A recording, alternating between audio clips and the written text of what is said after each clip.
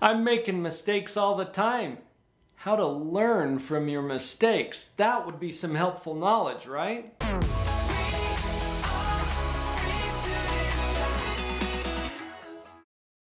Mistakes. Mistakes.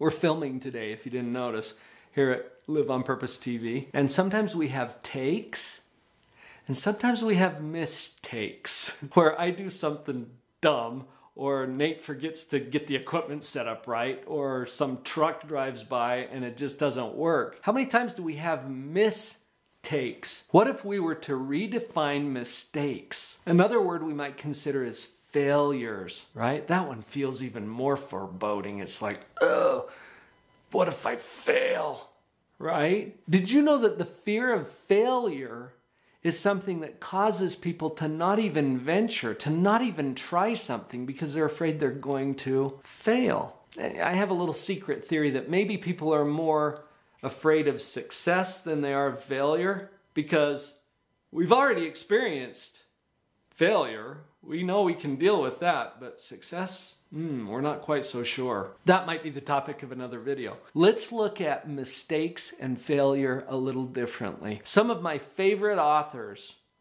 have written material that might give us some insight here. Robert Kiyosaki, for example, he's the all-time best-selling author of Rich Dad, Poor Dad, which has been on the New York Times bestseller list forever. And Robert Kiyosaki said, if you really want to succeed, start failing faster. Interesting. John Maxwell, legendary leadership speaker and author, he wrote a book titled Failing Forward. Interesting concept. One of my good buddies, Brett Harward, wrote a book called The 5 Laws That Determine All of Life's Outcomes. One of those 5 laws is the law of frequency, meaning frequency of attempts, because there has to be a number of failures for every success. I've been podcasting now, Live on Purpose Radio. I just hit my 10-year anniversary at the time of this particular filming. And through that entire decade of interviewing successful people and authors and speakers and these inspiring people that we all admire, there is a common theme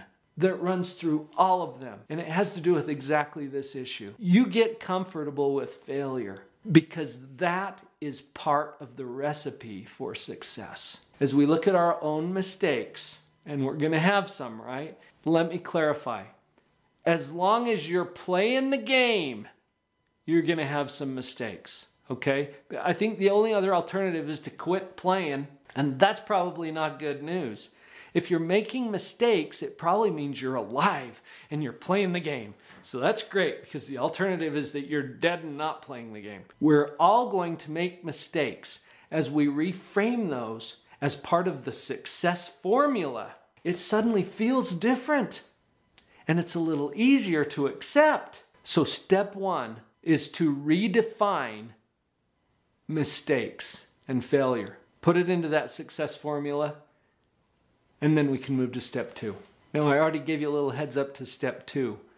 And it has to do with the fear that we experience around mistakes or failure. Fear is centered on the same fundamental belief. And that belief is, I can't handle it. Now, that usually comes up when our mind asks a what if question. What if I fail?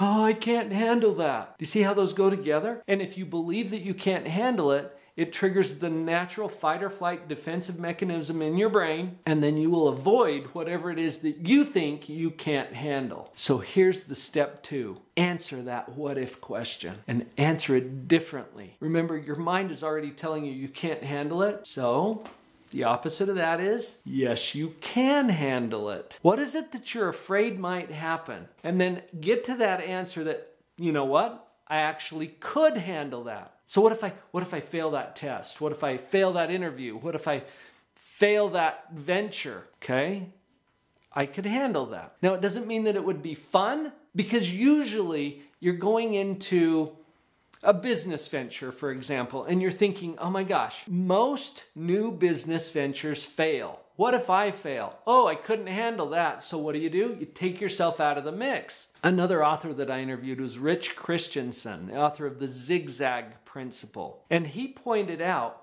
he had been involved at the time in, I think, 30 different startups, either as an owner or a co-owner of these startups. About a third of those were wonderful successes. He made a lot of money and made a lot of people happy. About a third were break-even kind of,